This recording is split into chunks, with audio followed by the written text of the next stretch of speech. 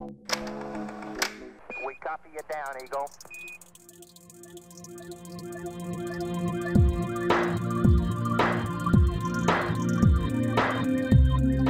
The parabolic flight is essentially a free fall condition. It's that microgravity or micro-G condition of free fall. Orbiting platforms such as International Space Station are also in free fall. They're just going fast enough where they don't hit the Earth. So it's that microgravity or micro-G condition of free fall that station exhibits. We can do the same thing with aircraft. The maneuver takes us approximately 8,000 to 9,000 vertical feet. We're going to climb at 45 to 52 degrees nose high. At near maximum airspeed. The parabolic, the top parabola, it prescribes a ballistic trajectory, a nice arc. There's no net G, so you get the free fall micro G environment. The current aircraft we're flying is a C9 that's been repurposed from the Navy after it was accessed through them. The major modifications we've done to the aircraft are not typically structural, electrical, hydraulic. They're actually for the interior, to provide a laboratory environment. Our laboratory just happens to fly.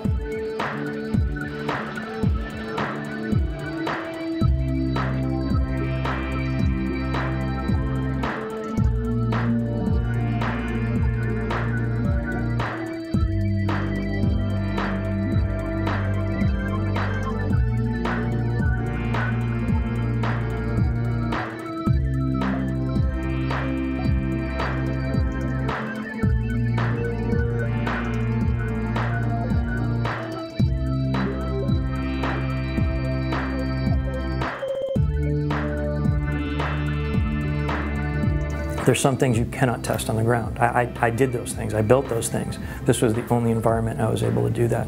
When you actually see it working the way that it theoretically should be, it's an aha moment that's really pretty cool. It is amazing to see that little light go on in people's eyes when it's like, I get it.